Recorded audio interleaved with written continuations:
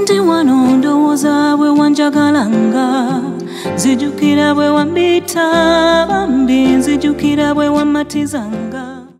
We're on the set for the video shoot Omukwano Ogwedda. How do you translate Omukwano Ogwedda loosely? I can't get the direct translation, but it's like the song talks about sort of like the first cut is the deepest kind of thing. You know, that first love that never goes away. Everywhere you go, everyone you date, you keep comparing to that person and you keep saying, will I ever get that kind of love again? It's a bit ironic because, you know, you're already with someone else or you've moved on and you shouldn't be thinking about your past, but you still do, I guess, because it was that good. And you're hoping you'll get that kind of love again.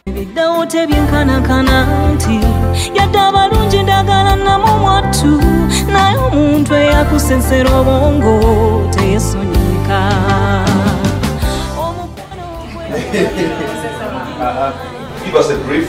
You're eating, you just eat that tuna soup. So can for me, then we can action!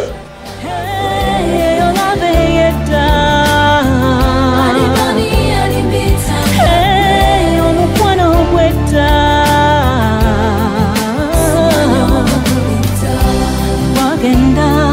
Wagenda.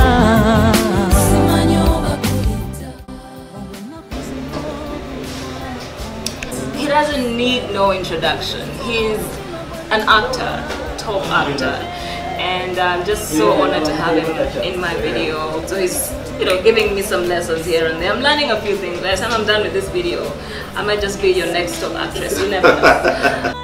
We're here with Juliana. Music and drama, when they combine, I think we definitely have the best of the stories. Hope we can achieve it.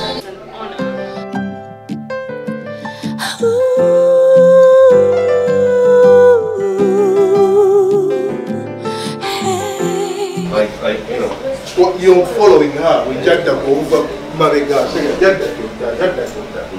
You know how it is when your man comes back home late at night with his tie untied and his jacket is off and he's unbuttoned. What do you think? What do you think? Yeah, so that was one of the scenes in the video. It's going to be interesting, I think. Tried and tested my acting skills. Don't know how I'm doing. You tell me. Honored and humbled to be in her presence. Wow, the pleasure is all mine. So we wanted to surprise you. Oh. I love you.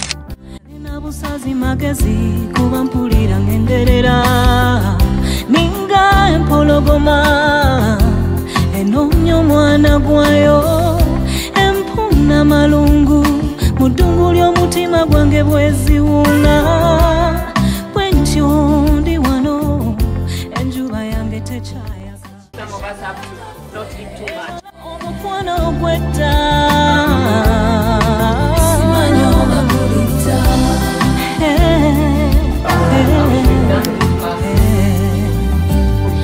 simanyo kimanyi kye ngamba gwe ng'olina omuntu gwe wayagala edda gwe wasiima n'oganza omuti. I am mad. They put me in cold water.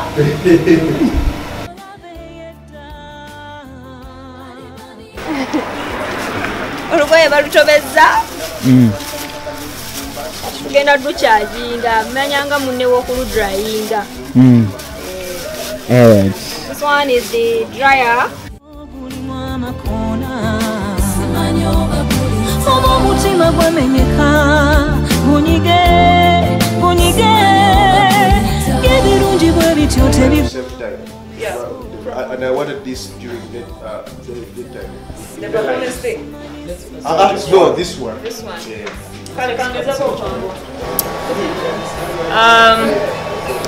We're still on set. We're doing yet another scene. We've done a couple of scenes actually in between here, but this is another one in the living room. What time is it? 6. It's 6 o'clock. Yeah, and we started as early as 7 a.m.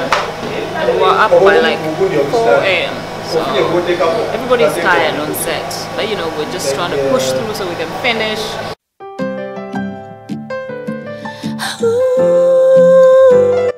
So this wall was plain. We needed to kind of make it pop. Okay. So yeah, we printed these photos, took this in the morning. Okay. It adds that personal touch.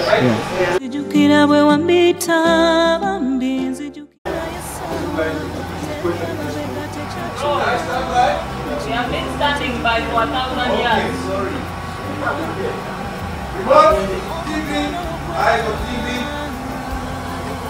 And action.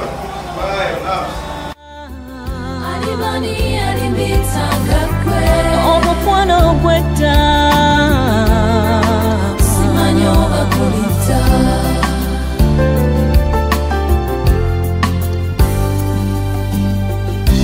ebyo nno bimazeko obugezi era mpulira nsobeddwa kati kansabe na busazi magezi kuba mpulira ngenderera ninga empologoma. He didn't turn up. Hello. So I'm sitting here, I'm waiting. Okay, And he's not here. So, all right. Yeah. What up? That's what's happening. Omukwano Ogwedda, hey, Omukwano Ogwedda, eyo labe yedda.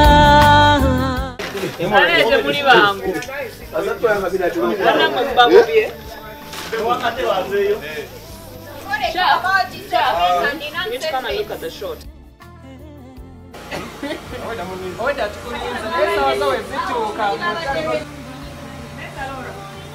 I'm sure we all remember what happened in November.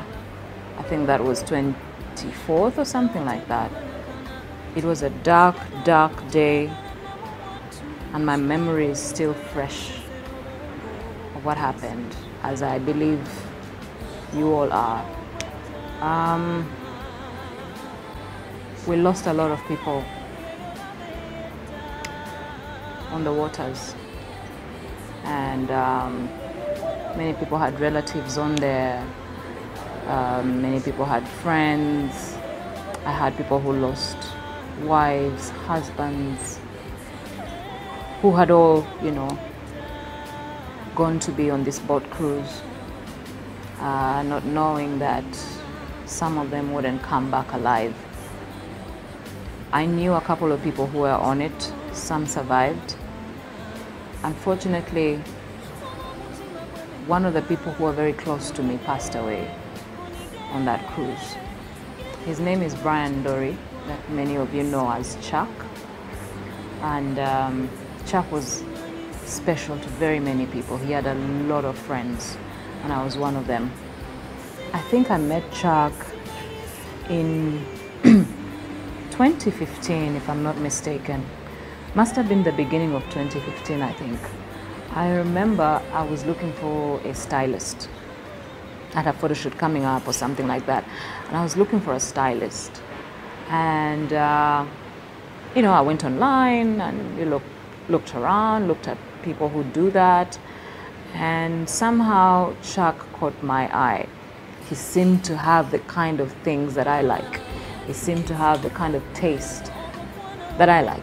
And so I looked for him and got in touch with him. And I remember meeting him, and the first thing that caught my attention was his personality. He was very warm. He was very kind. He was definitely not what I expected. You know, when you're meeting someone for the first time, you think, okay, he's probably gonna have an attitude, he was the sweetest person I'd ever met. It's like I'd known him for years, and immediately we started talking like we'd known each other for so long. And for someone I was meeting as a stylist, he actually ended up being very good friends. We became very good friends. So from 2015, we started working together. He would style me for everything, from photo shoots to video shoots to events. even casual stuff, you know, when I'm looking. He was sort of like my personal shopper as well. If I was looking for something in particular and I can't find it, Chuck was just a phone call away, and he would bring it, and it would be more perfect than what I was even looking for. It's like he knew me so well. He knew me too well.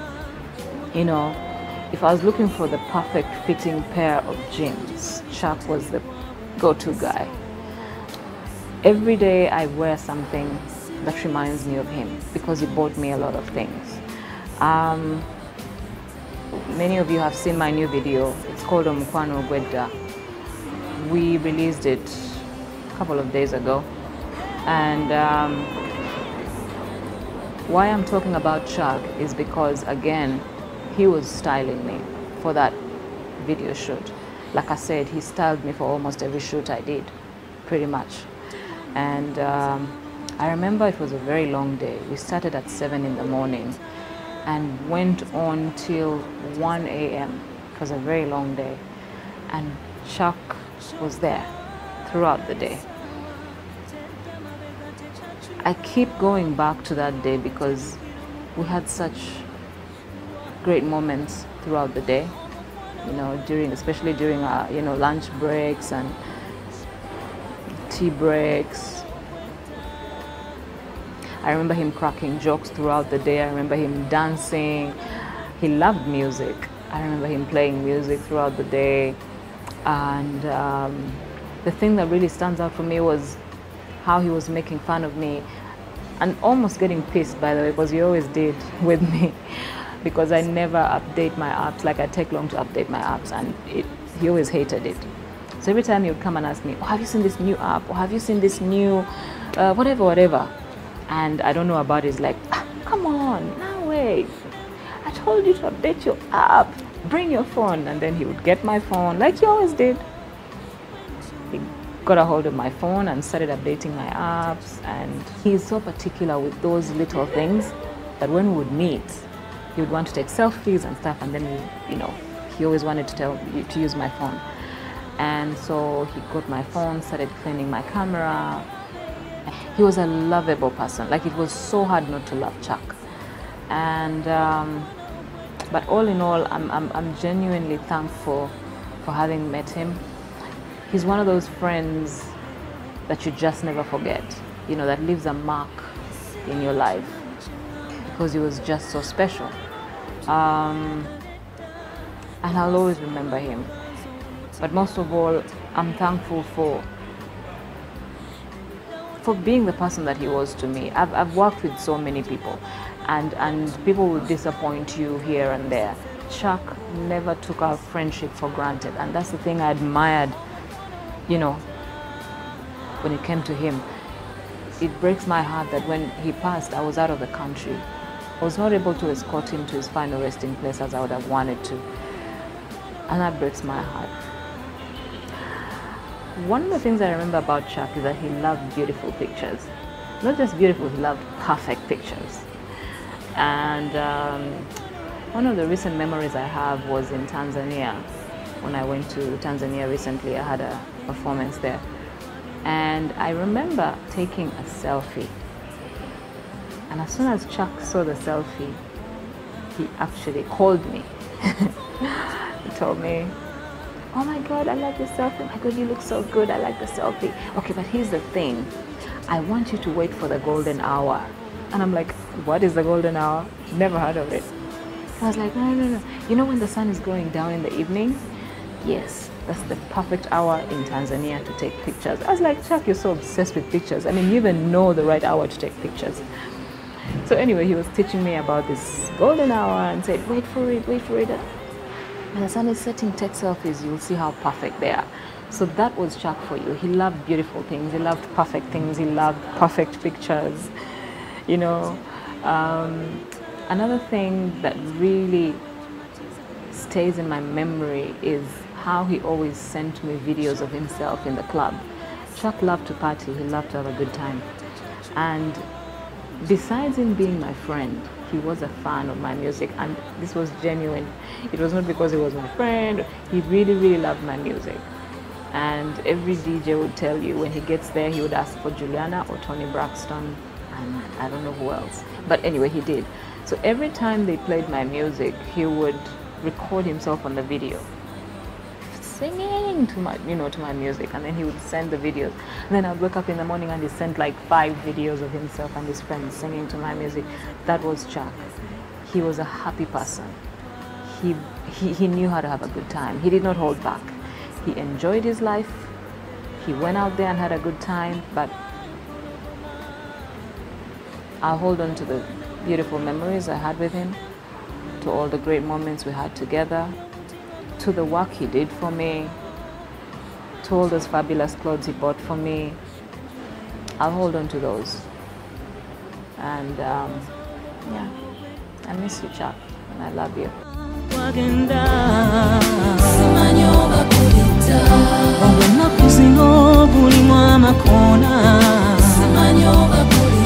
Omutima gwamenyeka bunyige ebirungi bwe bityo tebiggwa buwomeso